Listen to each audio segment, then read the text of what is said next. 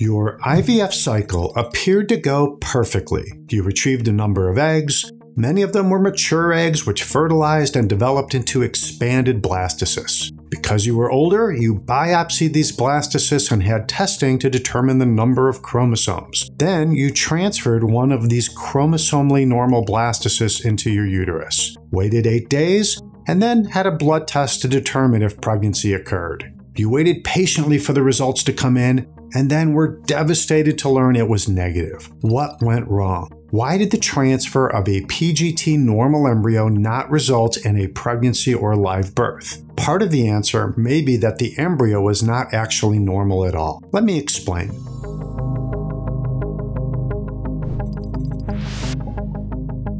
In 2022, IVF programs have 2 methods for evaluating an embryo. First, we can see whether an embryo develops appropriately to the blastocyst stage. Second, we can determine whether the embryo has the correct number of chromosomes. Normal embryos have 23 pairs of chromosomes. These 2 techniques will help identify a number of abnormalities that could cause an embryo to fail. Failure could mean the embryo does not implant, or implants and then miscarries, or results in a baby with congenital abnormalities. There is another type of abnormality present in embryos that we do not yet have an easy way to test for.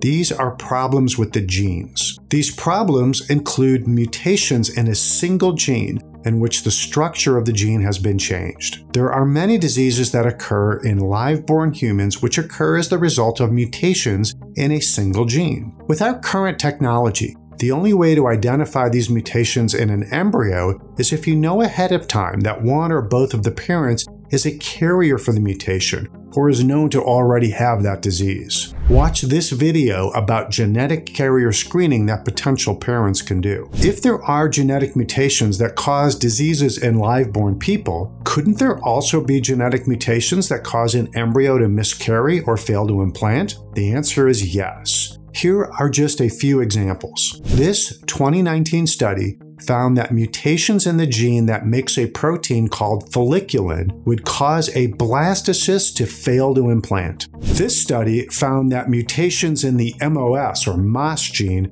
caused embryos to simply stop developing. Various mutations in these genes have also resulted in embryos failing to divide at all or by stopping their development at some point during the first several days after fertilization. All of these examples were genetic mutations in the embryo that prevented implantation. Genetic mutations can also block implantation of an otherwise normal embryo by affecting the uterus. Followers of this channel might remember this video we did about mutations in the FOXD1 gene. People with these mutations are 10 times more likely to suffer from recurrent miscarriage. This study has also identified some FOXD1 mutations as interfering with implantation. There are a family of related genes that make up what is called the p53 pathway. Scientists have found that some variations in the genes of the p53 pathway are associated with a lower likelihood of embryo implantation.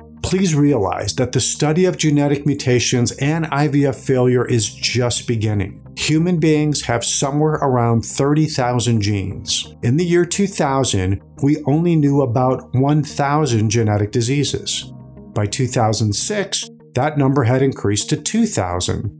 As of March 2022, over 6,000 separate conditions have been identified that are caused by over 4,000 different genes. It is likely that there are hundreds, maybe thousands of genes that have an impact on embryo development, implantation, or miscarriage. We hope that in the future we will have new technologies that will allow us to identify these abnormalities in an embryo or person looking to carry a pregnancy. Until then, it is important for doctors to stop saying things like, everything was perfect, when it is likely that not everything was. Infertility TV is your most trusted source for accurate information on infertility and miscarriage. If you are not a subscriber yet, hit the subscribe button right now. A new episode is released every week. Don't miss any episodes.